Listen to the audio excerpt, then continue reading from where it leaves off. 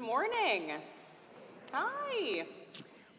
Welcome to worship here at Asylum Hill Congregational Church, an open and affirming congregation in the United Church of Christ. It is so wonderful to have you all here this morning. Whether you are worshiping at 814 Asylum Avenue, you are joining us via live stream, or you are catching the recording of this later in the day or the week, please know that our worship service is really only what it is because each and every one of you are a part of it. As a reminder, friends, if you have prayer requests to share with us, we want to know. We want to know what is on your heart. You can visit our website, ahcc.org, to send in a prayer request.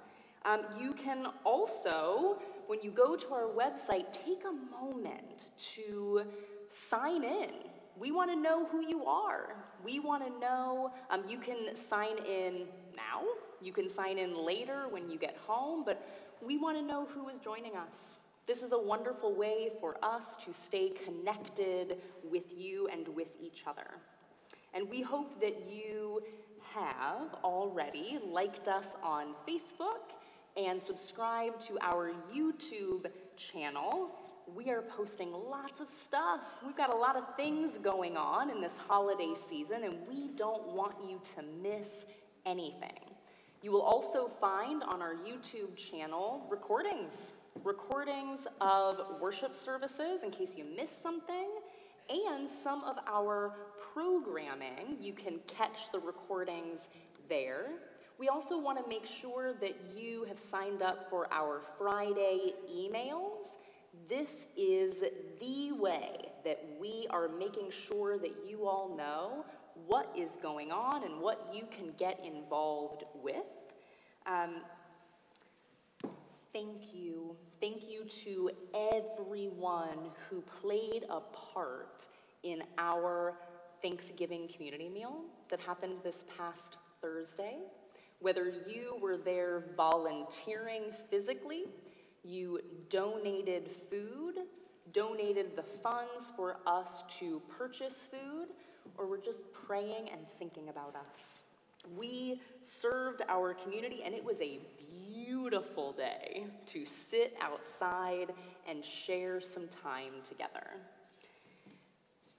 And friends, today, 1 o'clock, we're doing it again. Every Sunday at 1 p.m., we serve a free community meal out in our parking lot. If you would like to volunteer and be a part of that or just get some more information, you can reach out to me or our volunteer coordinator, Kyle Cannon, or check out our website. So if you didn't already know or already guess, Advent begins today, and we are very excited to enter into this beautiful season with you all. So Advent boxes, if you ordered one of those for yourself or someone else, those are ready to be picked up. You can pick them up today after worship until, I believe it's 1 o'clock.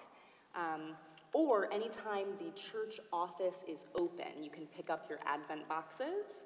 Poinsettia orders are due today, and next Sunday is the due date for Angel Tree gift cards. And we have a lot of amazing worship services and programming coming up, so please, again, check out our website or check your Friday email.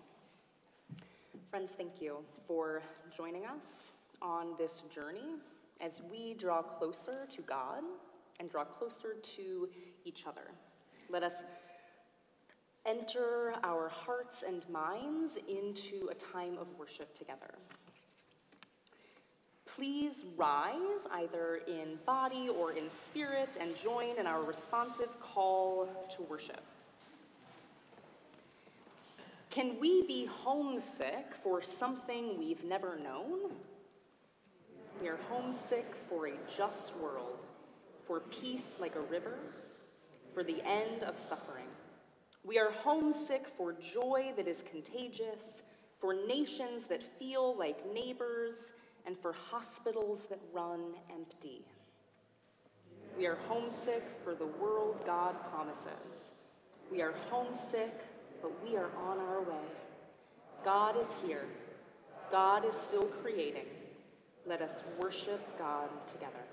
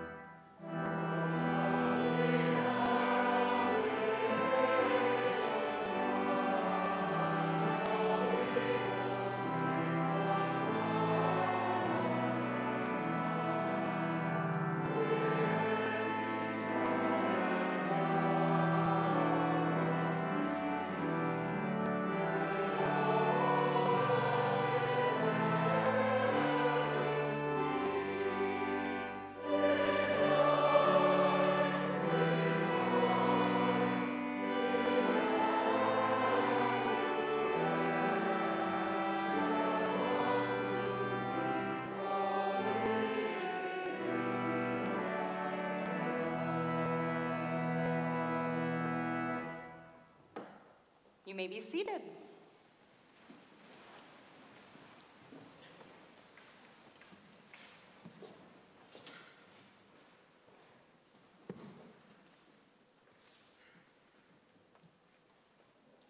We hope for a world where all are fed.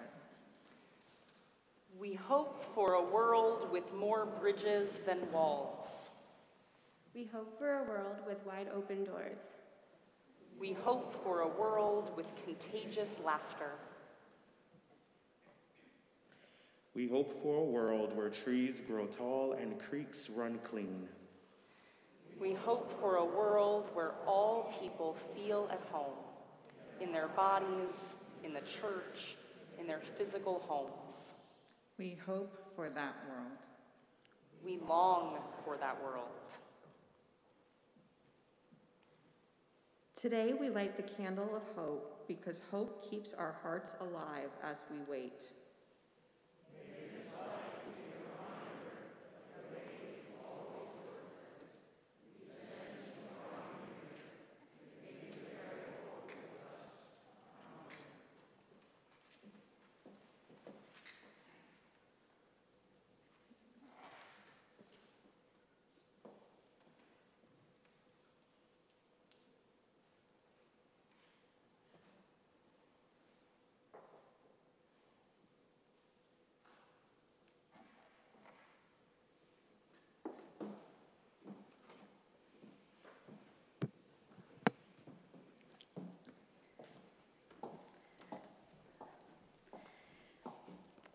Friends, in celebrating the family of the church, perhaps No other event is as poignant as the celebration of life through the sacrament of baptism.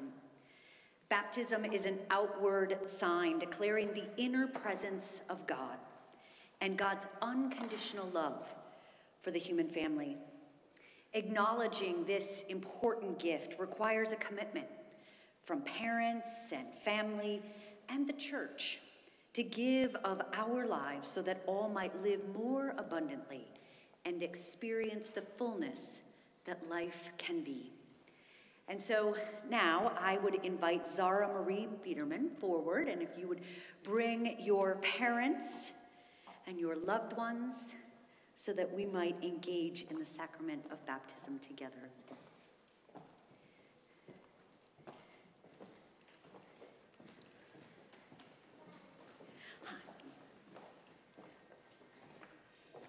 Hi. Right here, right here. If you could, perfect. Kind of so people can see you out here. Like a baseball board. Great. Great, so people can see you. Excellent. Friends, Jesus calls us to welcome children into the full life of our community, opening our tables and our hearts to those most vulnerable, offering the wisdom of the ages to all who hunger for truth. Do you who witness and celebrate this sacrament promise your love, support, and care to this child being baptized as they live and grow in Christian community? We promise our love, support, and care. We know that baptism involves commitments, vows. So now I ask you as parents, will you dedicate yourselves to do all you can to provide Zara with roots so that she may feel safe and wings so that she may fly?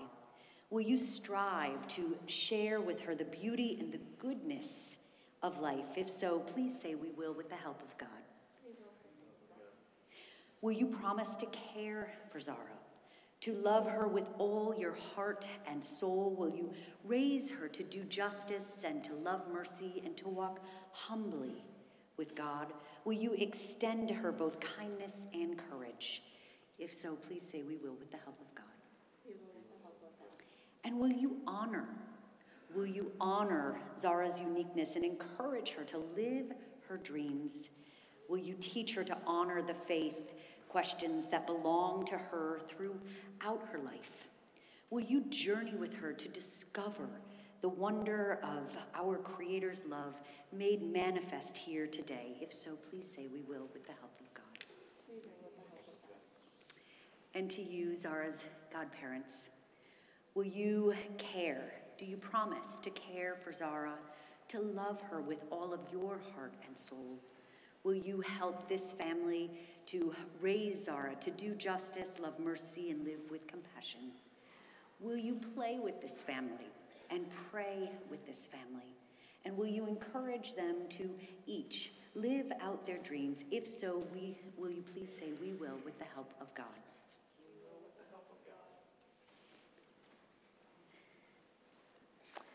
And this is an act of the congregation as well.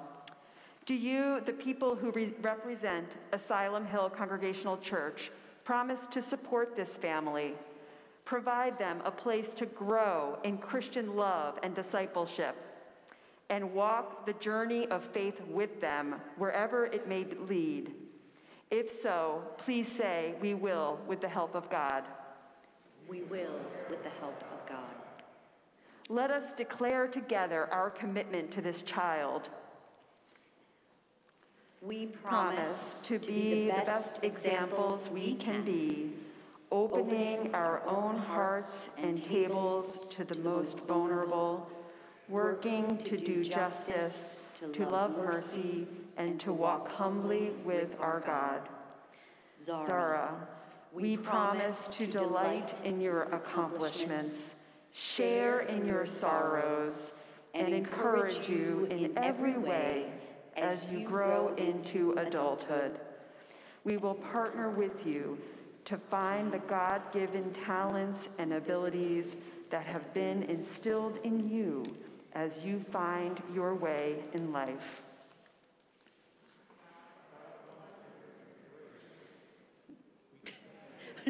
Hold on. That's after.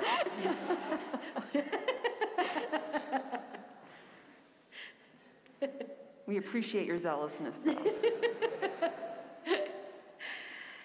If we might pray together. We thank you, God, for the gift of creation known to us in water and word. Before the world took shape and form, your Spirit moved over the waters. And out of the waters of the deep you formed the firmament and brought forth the earth to sustain all life. In the time of Moses, the people of Israel passed through the waters of the Red Sea from slavery to freedom and crossed the flowing Jordan to enter the promised land. You have come to us through water in the stories of Jesus, nurtured in the water of Mary's womb, baptized by John in the Jordan River, became living water to a woman at the Samaritan well, and washed the feet of the disciples and sent them forth to baptize with water and Spirit. Bless by your Holy Spirit, gracious God, this water. Bless all who touch and taste this water, that it may be ever a reminder of your abiding presence and your claim on our lives. It is in your holy name we pray. Amen. Are you excited? Are you excited? Excellent. Sarah, can I hold you? Can I hold you? Oh, yes, we get to play in the water. Yeah. By what name shall this child be baptized?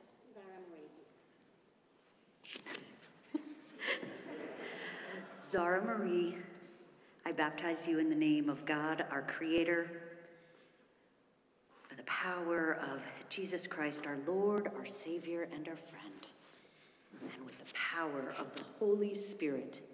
May you always be proud of this, your day of baptism, and may you grow into a woman after God's very own heart. Now we can pray.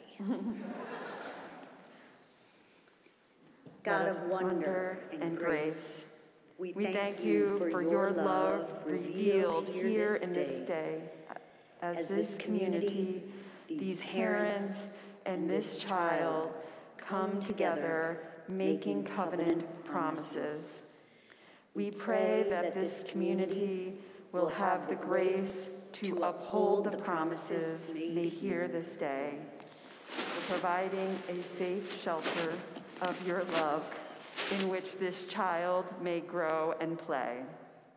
We pray that these parents may continue to feel the sweet wonder of your presence, so transparent here today.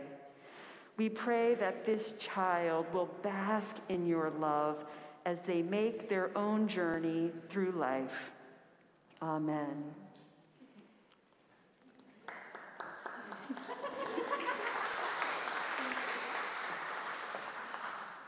And we will sing here the words, Jesus loves her.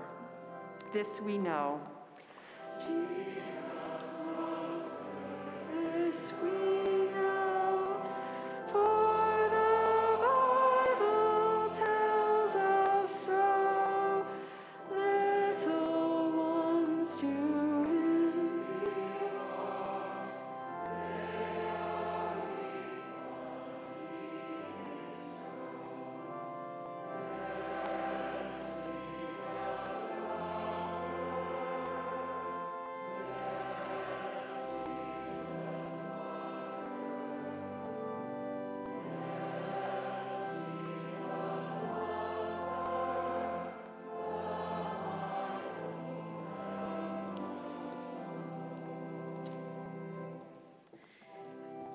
Friends, you may have missed it, but as we were praying together, Zara looked over and put her fingers in the water. Today, as we celebrate the first Sunday in Advent, a Sunday where we draw near to wonder.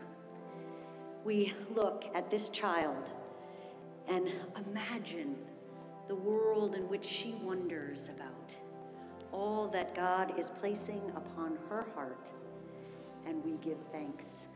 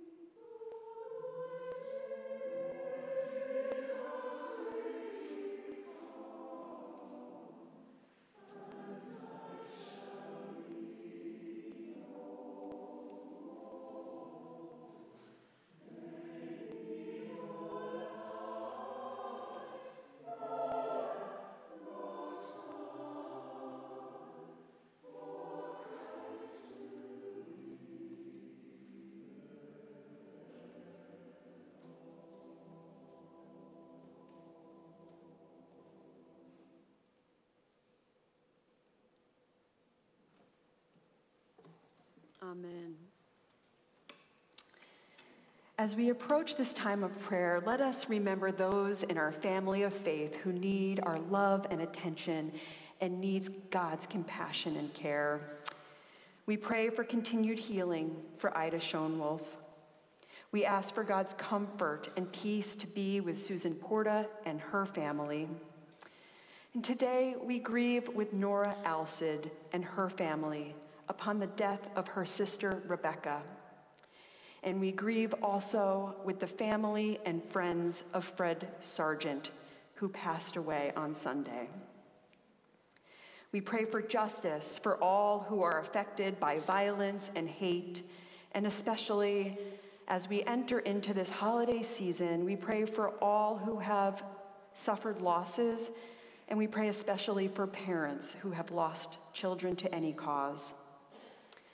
And during this time of prayer, we recognize that prayer is a form of poetry, and poetry sometimes is a form of prayer.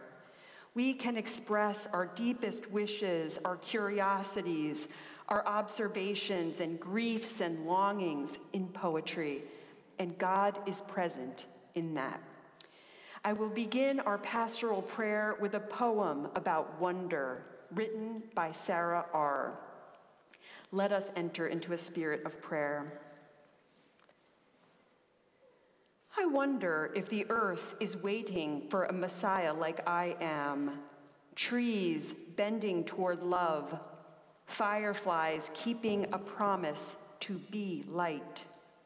The moon returning over and over again with hope that the world will look differently this time.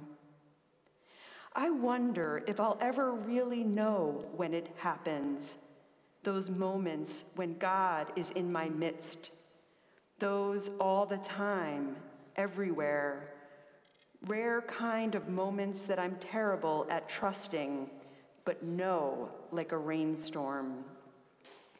I wonder because I am human. I wonder because not wondering leaves me stuck. And I cannot be stuck in a world that separates children from parents, women from their bodies, and men from their emotions. So I wonder, will the stars ever fall?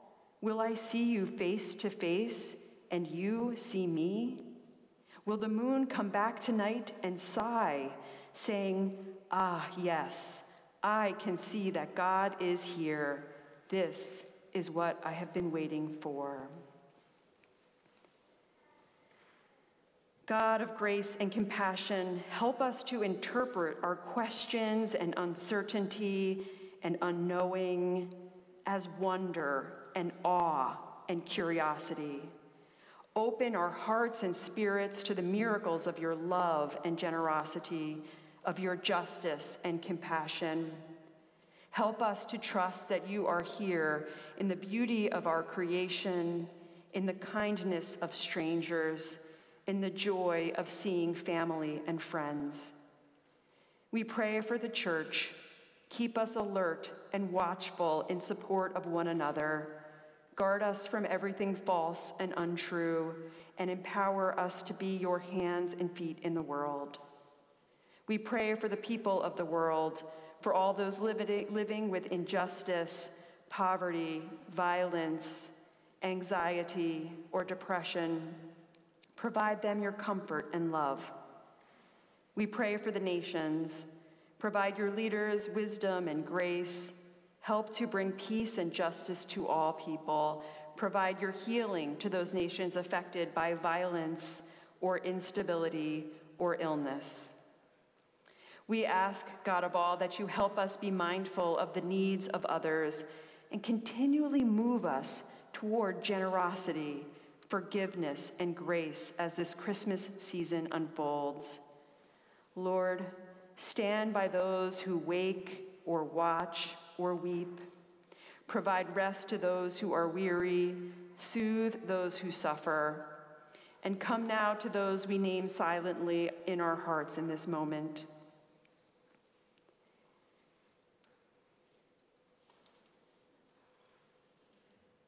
This we pray in the name of Jesus, who taught us to pray. Our Father, who art in heaven, hallowed be thy name. Thy kingdom come, thy will be done, on earth as it is in heaven. Give us this day our daily bread, and forgive us our trespasses, as we forgive those who trespass against us. And lead us not into temptation, but deliver us from evil. For thine is the kingdom, and the power, and the glory forever. Amen. And now, as we enter into a time of offering, I am reminded of the many wonderful things that this church has been doing. We have been serving meals, supporting each other, worshiping God, teaching our children about God's love and inclusion, supporting local agencies and nonprofits, studying scripture together, and much more. Let us prayerfully consider our own sense of wonder and gratitude as we offer our gifts to God.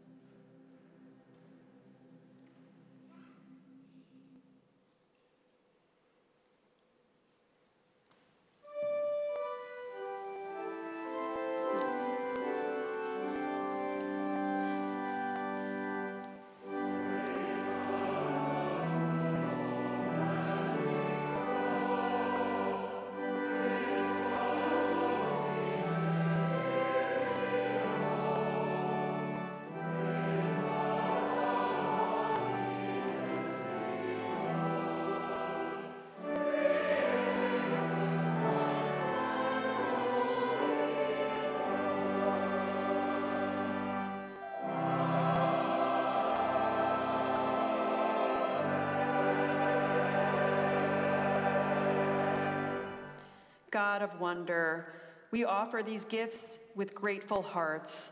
Multiply them so that others may share the wonder and joy of loving others and being loved, of fighting for justice and experiencing justice, of feeling compassion and showing compassion toward others. In Jesus' name, amen. You may be seated. Our scripture reading today comes from the Gospel of Luke, chapter 21, verses 25 to 36. There will be signs in the sun, the moon, and the stars, and on earth distress among nations confused by the roaring of the sea and the waves. People will faint from fear and foreboding of what is coming upon the world, for the powers of the heavens will be shaken. Then they will see the Son of Man coming in a cloud with power and great glory.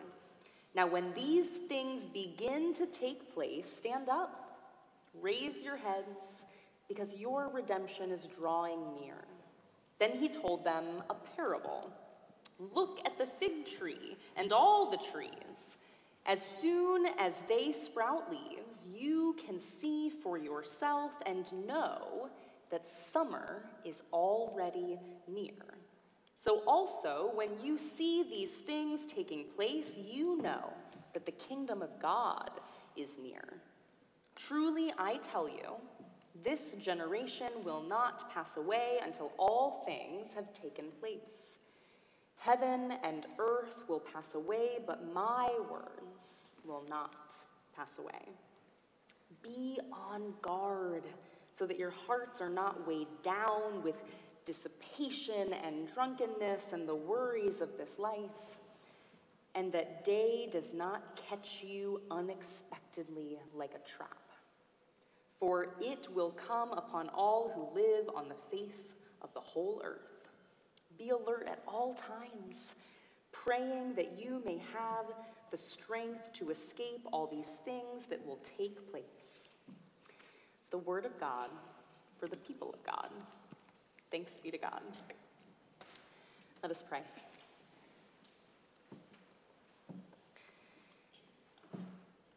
Gracious and loving God, be with us as we try to make sense of your word so that we can be more loving people.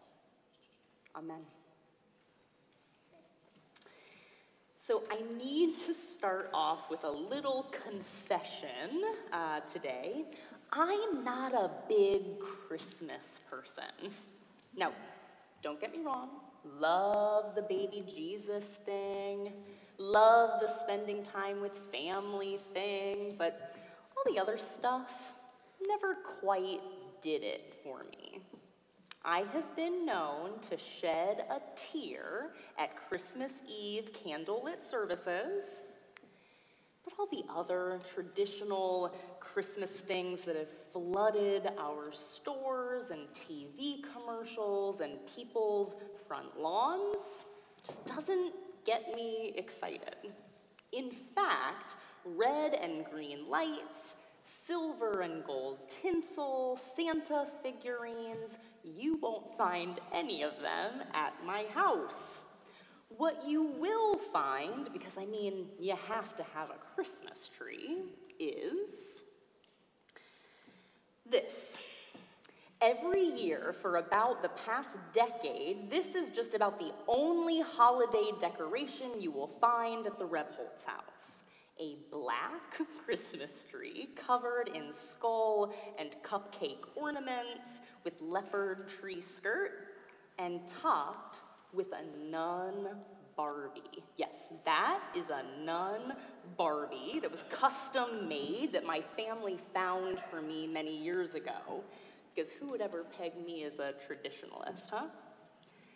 So, friends, even though Christmassy stuff isn't my thing, I do love ritual and family and community traditions. and one of the most beloved ones in my family that I have continued to this day with my own children is something that my parents started when my brothers and I were small. Now, I'm not sure if it started off as a cute tradition or was born out of necessity because of kids wanting to sneak down and see what Santa left. But every Christmas morning, we were met with the entryway to our living room where the tree and presents waited, covered from floor to ceiling with holiday wrapping paper, as if the whole room we were about to enter to receive our gifts was its own gift. We had to wait patiently on the stairs till Mom could make another cup of coffee and Dad could get the video camera all set up until we were told, "Go." And it was like the running of the bulls as we ripped and crashed through that beautiful holiday wrapping paper, bursting into Christmas morning. The hope and anticipation we felt as we sat there wondering what was on the other side is something that I hold dear in my heart. There were years when my younger brother and I swore that we could see to the other side, and we even attempted to find identical wrapping paper so we could go in, take a peek, and then seamlessly wrap it all back up before Mom and Dad caught us. But we never followed through because the wonder was actually more important than the knowing.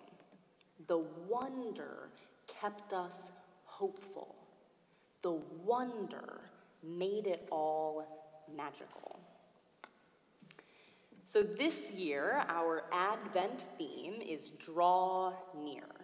And as we move through this season leading up to Christmas, where we once again celebrate the birth of Christ and God entering our world and culture to walk with us, we draw near to the promise that God is always there and loves us.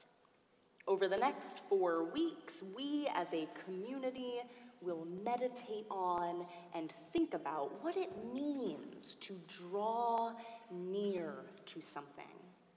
And today, on this first Sunday of Advent, we are invited to draw near to wonder.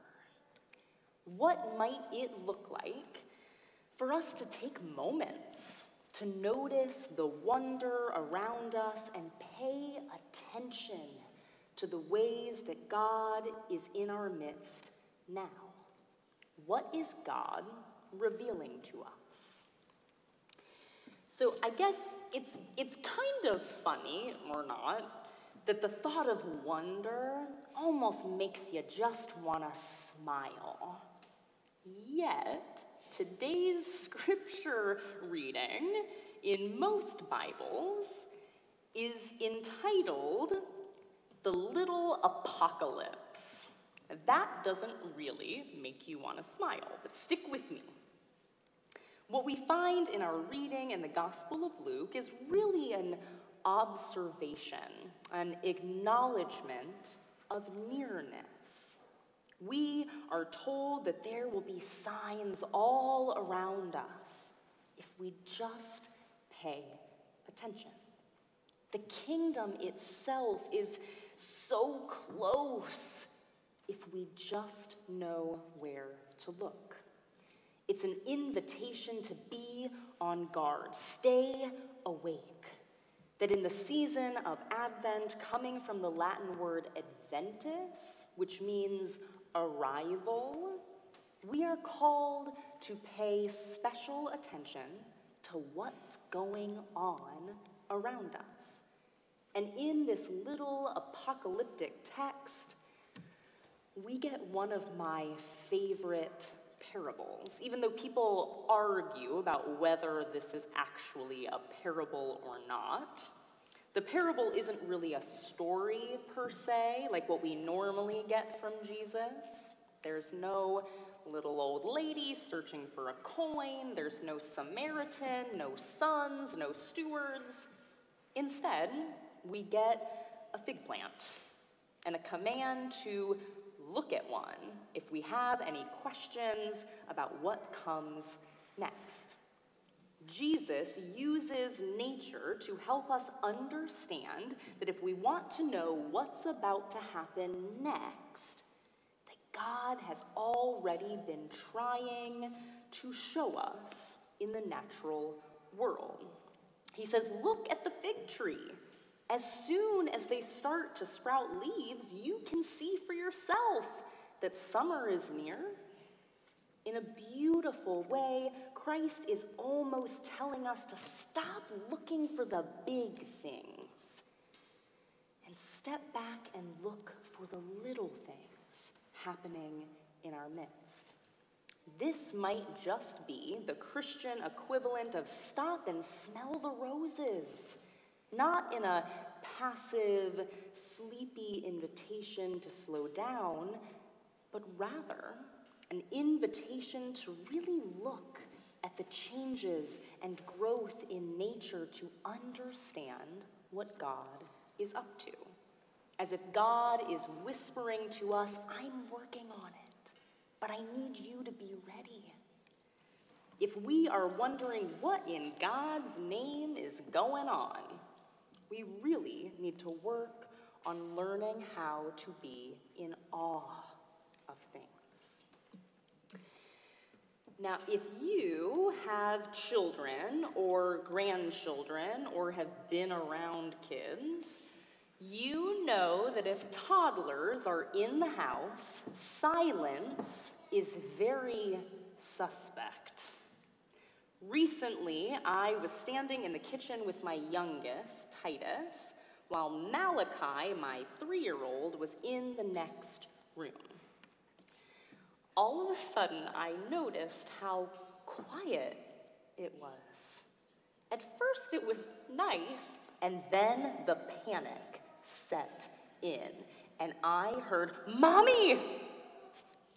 Well, I don't think I've ever moved that quickly in my entire life, and as I ran into the room expecting to find something broken, Malachi was looking out the window.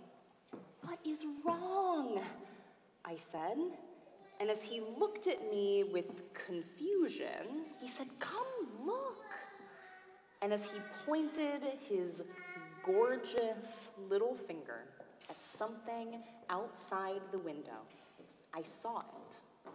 A beautiful blue jay was sitting right outside the window. As my heart began to slow down a little bit, I looked over at his face. It was just beaming with joy. Isn't it beautiful, Mommy? And as my gaze stayed on his little face, filled with wonder, I said, "It is, Malachi. It is." It seems like little ones are more attuned to wonder than we are. Think about how long it takes to go on a simple walk with a child or a new puppy. Not only do they want to stop and smell everything or pick up every leaf and flower, they seem to notice more about the journey than we adults. Everything seems new and wonderful. What should take probably 5 minutes can sometimes end up taking an hour. But to be honest, maybe we need to take a page out of their books every once in a while. In the 16th and 17th centuries, among the most prized pieces of furniture of many families were what were called wonder cabinets. These were simply glorified knick-knack shelves and were dedicated to displaying collections of natural wonders.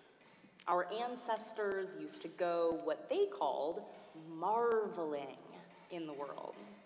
They would intentionally take time and go outside and just pay attention. They would look around at what God had created and come back with four-leaf clovers, shimmering seashells, and rocks. These wonder cabinets were not trophy cases to display winnings or things that we humans have overpowered, but rather served as reminders of how amazing the world is. The owners of these wonder cabinets understood that paying attention to nature can help ground us and help cultivate an awareness of the world. That when we are open to wonder, it will certainly find us. So while giant wonder cabinets aren't really a thing anymore, and since I am in this season of my life where tiny humans have taken over my house, there is a modern day version of these cabinets. What is one of the most important rules of toddler laundry? Check the pockets. Because those long walks with children and puppies sometimes result in items making their way back to your house. I recently discovered this photographer who has a small child in her home as well, who began photographing what was found in tiny pockets at the end of the day. From sticks and flowers to deflated balloons and gold pipe cleaner wrapped tongue depressors, each item filled with wonder was deemed worthy enough to hold on to. And in this photo series, we are reminded of just how beautiful, simple objects all around us can be. That wonder is there if we just look close enough. So over the past few months, I have had the honor of being a part of developing and implementing our new early life ministries program, Faith Lab for Holy Troublemakers. Each week, our elementary and middle school students gather right over there in our chapel to learn more about God. The first half of our time together includes a mystery question, some music, a science experiment, and a scripture lesson. And then we transition into the second part. The middle school youth go off with Toby, and the elementary students hear the story of a different person each week that have done beautiful things because of their faith on behalf of love and justice. We have talked about several incredible people so far, including Miriam Mulkara, a Muslim trans activist, Caitlin Curtis, a young woman attempting to make sense out of her Christian identity, and her experience as a member of the Potawatomi people, and Rumi, the Sufi mystic who used poetry and art to help guide himself and others through grief.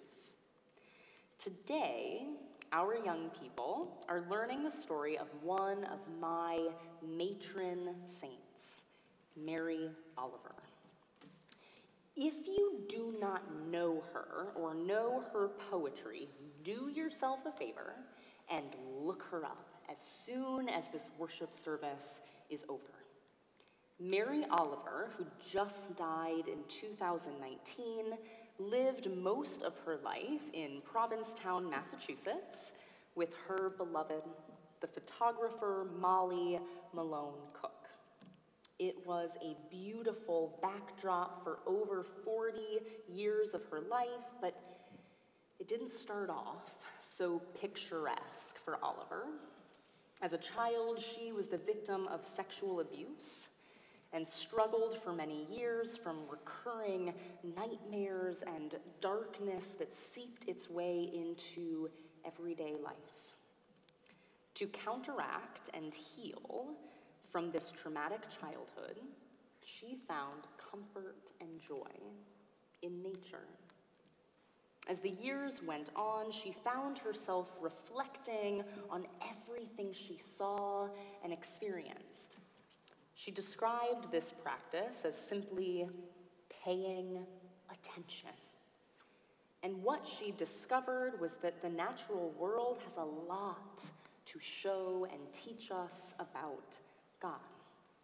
By keeping her eyes and ears open to where the Spirit was leading her, she often found animals like deer and grasshoppers, or marveled at the way the light seemed to dance on top of lakes. That through the wonders all around, she was able to connect to the divine and connect to something deep inside herself that was planted there at the beginning of time. Known to hide pencils and notebooks behind trees and under rocks, just in case she came upon something amazing, she wrote poems for herself and all of us to use in the moments when we feel disconnected or unsure about the future.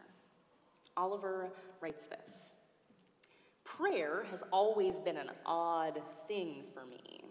I never quite knew if I should close my eyes, fold my hands, but when I go for a walk in the woods and hear the birds or feel the breeze rustling through the trees, that's prayer.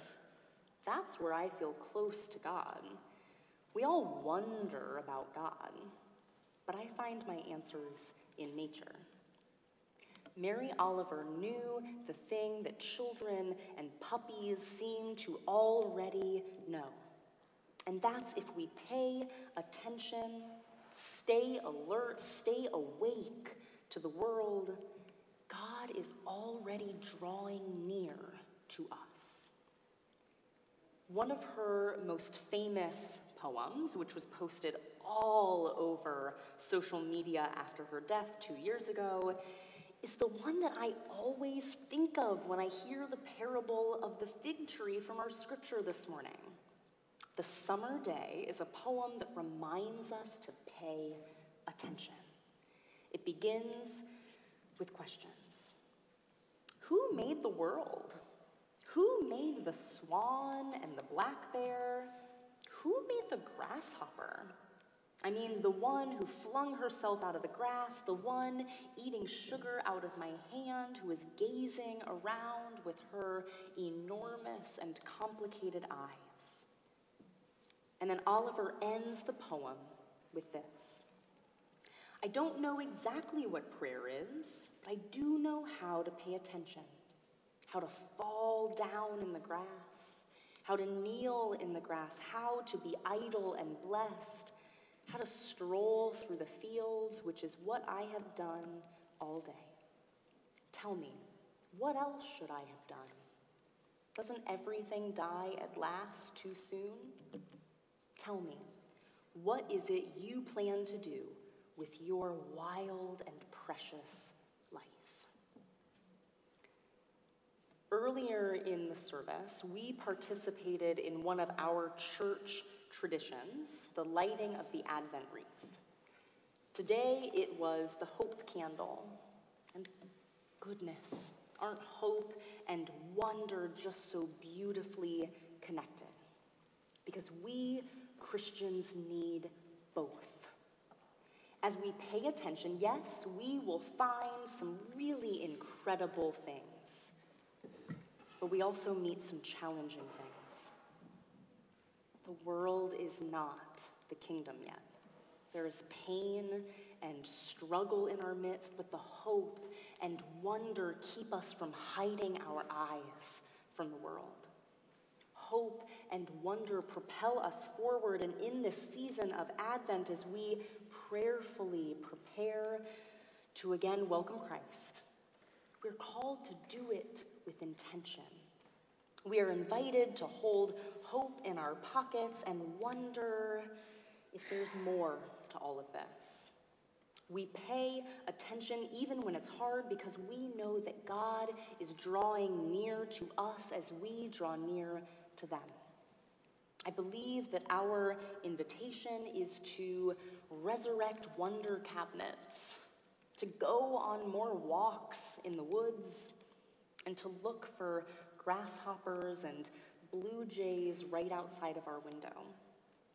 Jesus tells us the parable of the fig tree not so that we can 2,000 years later debate on who we are in the story or whatever, like most of the parables we get, but rather as a simple reminder that the signs of life and hope and wonder are already here if we just stop and look for them. When was the last time you said, wow, or just walked down the street and picked up leaves and marveled at them? When was the last time you paid attention to the ordinary wonders all around you? Warning, once you start doing this, you may also have to start checking your pockets before doing the laundry. But what an amazing problem to have. Amazing things are coming, but amazing things are already here now. Stop and stay awake. Pay attention. The signs are all around us. What is it you plan to do with your wild and precious life? Happy Advent, friends. Let's wonder together. Amen.